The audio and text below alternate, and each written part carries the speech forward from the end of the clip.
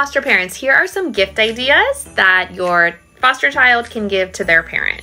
First things first, you can ask the parent if there's anything on the wish list that they want or need.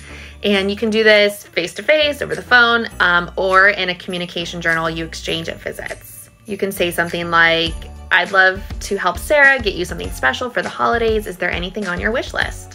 You can also pick up these crafting kits. There's also baking kits like gingerbread houses or even cookie decorating kits. And if you pack these for the visitations, the whole family can do it together, and it also allows the parent to keep something from the child for the holidays. I also like to do like frame decorating, so you can print out a nice picture of their child, have the child decorate the frame, and that can be a good gift. You can either put together a gift set or buy a pre-made gift set depending on what their interests are. So that could be bath and body products, sports, gardening, cooking.